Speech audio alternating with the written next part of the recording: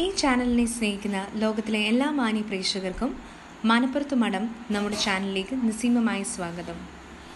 ഈ channel subscribe ചെയ്തിട്ടില്ലാത്തവർ ദയവായി subscribe ചെയ്യുക. കൂടുതൽ വിവരങ്ങൾക്കായി ബെല്ലൈക്കൺ അമർത്തുക. നമസ്കാരം.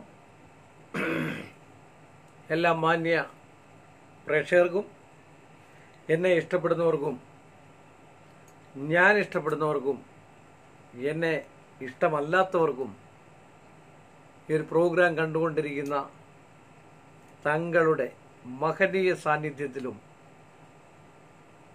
എൻ്റെ എളിയ ചാനലായ മനപ്പുറത്ത് ജ്യോതിഷം ചാനലിലേക്ക് നിസ്സീമമായ ഹൃദയം നിറഞ്ഞ സുസ്വാഗതം. ഇന്ന് ചോദിച്ചിരിക്കുന്ന ഒരു ചോദ്യമാണ്, സർ, ചന്ദനം തൊടുമ്പോൾ ഏത് ദേവതയെ പ്രാർത്ഥിച്ചാണ് തൊടേണ്ടത്? സാധാരണ എല്ലാ ആൾക്കാർക്കും അറിയാവുന്നതാണ്. ഞാനൊരു പണ്ടൊരു കഥയും പറഞ്ഞിട്ടുണ്ട്. 1-1.5 വർഷങ്ങൾക്ക് മുമ്പ് ചാനലിൽ പറഞ്ഞതാണ്. അത് ഒരു കുട്ടിയും ഒരു അമ്മയും കൂടെ ഒരു ക്ഷേത്രത്തിൽ പോയി. കഥ കേൾക്കുന്നത് ഇഷ്ടമാണോ? ഇഷ്ടമല്ല എങ്കിൽ സഹിക്കുക എന്ന് പറയാനേ പറ്റുള്ളൂ. എന്തെങ്കിലും ഒരല്പസമയം എനിക്ക് വേണ്ടി സ്പെൻഡ് ചെയ്യാം. കാര്യം, ഒരു കുട്ടി അമ്മയുടെ, നിങ്ങളൊക്കെ കേട്ടിട്ടുള്ളതാണ്, വീണ്ടും വീണ്ടും ഞാൻ ആവർത്തിക്കുന്നതേ ഉള്ളൂ. ക്ഷേത്രത്തിൽ പോയപ്പോൾ അവിടെ നിന്നും പ്രസാദം കൊടുത്തു. അതിനകത്ത് ചന്ദനം, പൂവ് ഇത്യാദികളൊക്കെ പ്രസാദത്തിനകത്ത് ഉണ്ടായിരുന്നു. അമ്പലത്തിന് വെളിയിലിറങ്ങി, അതും ഒരു കാര്യമാണ്, ക്ഷേത്രത്തിന് വെളിയിലിറങ്ങി മാത്രമേ ചന്ദനം തൊടാൻ പാടുള്ളൂ, പ്രസാദം തൊടാൻ പാടുള്ളൂ എന്നാണ് പറയപ്പെടുക. ആ കുട്ടി വെളിയിൽ വന്നു കഴിഞ്ഞപ്പോൾ അമ്മയോട് ചോദിച്ചു, അമ്മ, ചന്ദനം എന്തിനാണ് തൊടുന്നത്? അമ്മ പറഞ്ഞു, ഒന്ന് ആലോചിച്ച് നോക്കിയതിന് ശേഷം അമ്മ പറഞ്ഞു, ചന്ദനം തൊടുന്ന മണക്കാനാണ് എന്ന് പറഞ്ഞു. അന്നേരം ആ കുട്ടി എടുത്ത വായിൽ ചോദിച്ചു, ചന്ദനം മണക്കാനാണ് തൊടുന്നതെങ്കിൽ എന്തിനു നെറ്റിക്ക് തൊടുന്നു? മൂക്കിന് താഴെ തൊട്ടാൽ മതിയല്ലോ, പെട്ടെന്ന് മണം കയറുമല്ലോ എന്ന് പറഞ്ഞു. എന്ന് പറഞ്ഞ പോലെ ഈ ചോദ്യം എന്നോട് ചോദിച്ചത് ചന്ദനം ഏത് ദേവതയെ അല്ലെങ്കിൽ ഏത് ദേവനെ ഉദ്ദേശിച്ചാണ് തൊടേണ്ടതെന്നാണ്. സത്യ സ്വഭാവത്തോടു കൂടിയ മഹാവിഷ്ണുവിനെ സങ്കല്പിച്ചാണ്, വിഷ്ണു ചൈതന്യത്തെ സങ്കല്പിച്ചാണ് ചന്ദനം എന്ന് പറയുന്ന സാധനം നമ്മൾ തൊടാറുള്ളത്. നമുക്ക് ഏത് ശ്ലോകവും നമുക്ക് സ്വീകരിക്കാം. മഹാവിഷ്ണുവിൻ്റെ ആയിട്ടുള്ള ഏത് ശ്ലോകം അത് 10 അവതാരങ്ങളിൽപ്പെട്ട കാര്യം. മത്സ്യ കൂർമ്മ വരാഹഞ്ച നരസിംഹഞ്ച വാമന രാമോ രാമച്ച കൃഷ്ണ കൽകി ജനാർദ്ദന.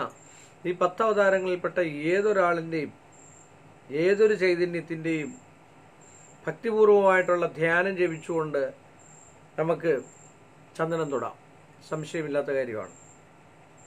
പിന്നെ ഇപ്പോൾ ക്ഷേത്രങ്ങളിലൊക്കെ കിട്ടുന്ന ചന്ദനം എന്ന് പറഞ്ഞു കഴിഞ്ഞാൽ നമ്മൾക്കൊന്നും പറയാൻ പറ്റത്തില്ല. കാരണം എന്താന്ന് പറഞ്ഞു കഴിഞ്ഞാൽ ചന്ദനം എല്ലാം കളഭക്കട്ടകളായിട്ട് വരുന്നതാണ്. അങ്ങാടിക്കടയിലൊക്കെ കളഭം പിന്നെ കുഴച്ചു വരുന്നതായിട്ടുള്ള സാധനമാണ് ചന്ദനം എന്നും പറഞ്ഞിട്ട് ഇപ്പോൾ എല്ലാവർക്കും തന്നുകൊണ്ടിരിക്കുന്നത്. ഒറിജിനൽ ചന്ദനമൊന്നുമില്ല.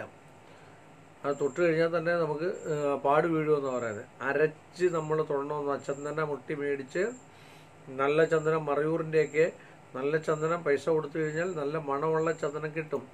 അതിൻ്റെ വെള്ളയാണ് ചില അങ്ങാടിക്കടകളിലൊക്കെ വിൽക്കുന്നത്. അപ്പോൾ അത് നമ്മൾ തൊടുമ്പോൾ ഏറ്റവും ഉത്തമമായിട്ടുള്ള ഒരു ശ്ലോകമാണ്, മഹാവിഷ്ണുവിൻ്റേതായിട്ടുള്ള ഒരു ശ്ലോകമാണ്. ശുക്ലാംബരധരം വിഷ്ണും ശശിവർണം ചതുർഭുജം പ്രസന്നവദനം ധ്യായേൽ സർവവിഘ്നോപശാന്തയേൽ. ഇത് ജപിച്ചുകൊണ്ട് എല്ലാ ദിവസവും ചന്ദനം, അത് ഇടാപിങ്കള നാഡികൾക്കിടയിൽ വേണം ചന്ദനം തൊടാനെന്നാണ് പറയുന്നത്. അത് പുരുഷന്മാരാണ് ഏറ്റവും കൂടുതൽ ചന്ദനം തൊടണമെന്നും പറയുന്നത്. കാരണം എന്താ വെച്ചാൽ ആ തണുപ്പിനെ പുരുഷന് ചെയ്യിപ്പിക്കുന്നതായിട്ടുള്ള, തണുപ്പിനെ ശക്തിപ്പെടുത്തുന്നതായിട്ടുള്ള ഒരു ഔഷധം കൂടാണ് ചന്ദനം. നമ്മളൊക്കെ പറയത്തില്ലേ, പനിയൊക്കെ വന്നു കഴിഞ്ഞാൽ ചന്ദനം അരച്ചിട്ടാൽ മതി. തണുപ്പുള്ളിലേക്ക് ചെന്നിട്ടാണ് ആ തണുപ്പിനെ വലിച്ചെടുക്കുന്നതായിട്ടുള്ളതും ശരീരത്തിൻ്റെതായിട്ടുള്ള ദുർമേധസ് മറ്റു കാര്യങ്ങളൊക്കെ ഭസ്മവും എല്ലാം ഇങ്ങനെയുള്ള സാധനങ്ങളാണ് ആചാര്യന്മാർ നമുക്ക് വേണ്ടി വിധിച്ചിരിക്കുന്ന ഒരു തിലകം പോലും. അപ്പം അതിന് നമ്മൾ മഹാവിഷ്ണുവിനെ ധ്യാനിച്ച്, അത് തന്നെയുമല്ല നമ്മൾ കൈകൊണ്ടെന്ന് പറയുമ്പോൾ ഈ ഒരു വിരൽ കൊണ്ടാണ്, നമ്മുടെ വലത്തെ കൈയിലെ മോതിര വിരലുകൊണ്ടാണ് നമ്മളെപ്പോഴും ചന്ദനം തൊടേണ്ടത്. അതിൻ്റെ സ്പർശം കേൾക്കുമ്പോൾ ഞങ്ങളൊക്കെ പറയത്തില്ല, സ്കൂളിലൊക്കെ പഠിക്കുമ്പോൾ പറയും ഈ കൈ ഇങ്ങനെ വലിച്ചു പിടിച്ചുകൊണ്ട് മുട്ടിക്കാവും, അന്നേരം നമുക്കിവിടെ വേദന തുടങ്ങും അല്ലേ. ഇതൊക്കെ സത്യസന്ധമായിട്ടുള്ള കാര്യമാണ്. ഒരു എക്സസൈസ് പോലെ തന്നെയാണെന്ന് തന്നെ വിചാരിച്ചോളൂ. അങ്ങനെ ചന്ദനം തൊട്ട് കഴിഞ്ഞാൽ ഐശ്വര്യവും സമ്പൽ സമൃദ്ധിയും മഹാവിഷ്ണുവിൻ്റെ ഏറ്റവും വിശിഷ്ടമായിട്ടുള്ള ഒരു പ്രസാദമാണ് ചന്ദനം തൊടുക എന്ന് പറയുന്നത്. അങ്ങനെ ചെയ്ത് കണ്ടു കഴിഞ്ഞാൽ, എല്ലാ ദിവസവും ചന്ദനം തൊട്ട് കഴിഞ്ഞാൽ ആളിൻ്റെ മുഖം തന്നെ മാറിപ്പോവും.